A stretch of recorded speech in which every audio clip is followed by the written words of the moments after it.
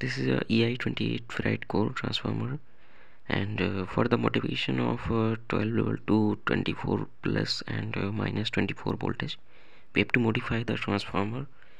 And for this we are making a 30T turns of primary winding on the transformer, and this will the input of this transformer. So this is the central tap, and here you can see the three turns. The first turn is complete, and the second one and the third turns is completed, and we have to solder the wires on the pins.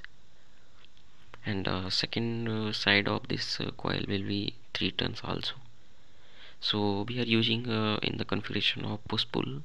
So for this we have to wind with central tap coiling, and this is the secondary coil of this transformer, and we are using thin wires of multiple string, so that we can reduce the losses. So here you can see I am winding 606 turns, for which we can give output of 20 volts at the output.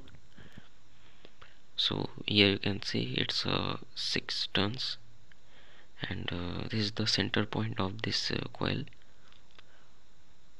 So this will be our ground pin, and after it we complete the another 6 turns.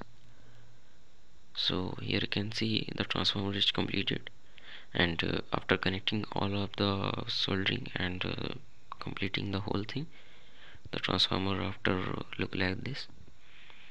So here we can see the components we need. For the switching of the transformer we are using a IRFZ44 N channel MOSFET, and after this we are using 50 volts 1000 microfarad capacitor, and this will connect at the output. And for the input I am using a 50 volt 470 microfarad capacitor, and this is the BY28 Schottky diode, and it's a 200 volt Schottky diode. So here you can see I am mounting the both MOSFETs on the 0 PCB, and this is the Schottky diode which will connect at the output side. So the middle point will left and will connect at the capacitor's series portion.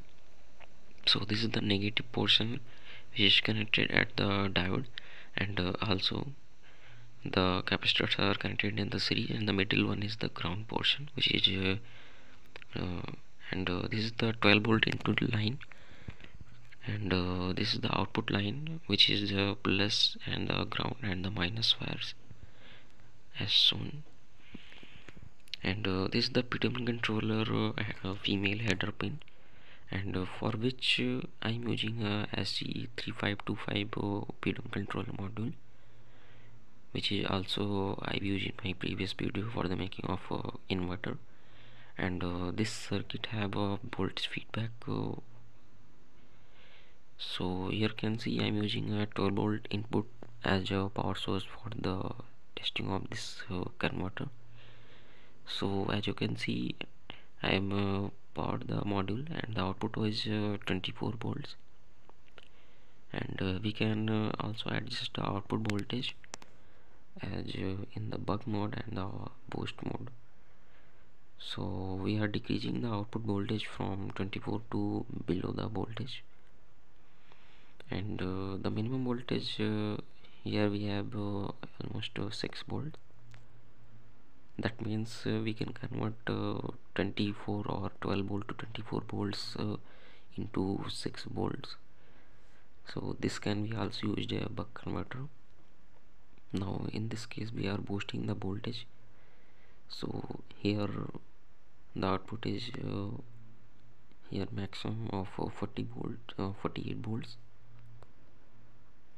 So in this case the voltage at the output will be plus 24 and the minus 24 volts, as when I connect the positive terminal of the multimeter to the ground portion. So the one side is the plus 24 and the other is minus 24 volts, and which is very stable at the load case. And here I am testing this blue color 12 volt LED. So the output is set at 24 volts. So with the ground reference we are getting 12 volts and minus 12 volts at the output.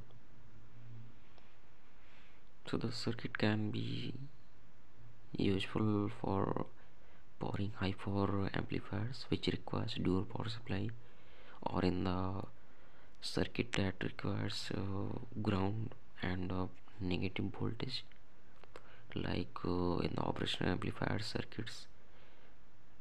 So here you can see the red and blue LED are brightness also very good.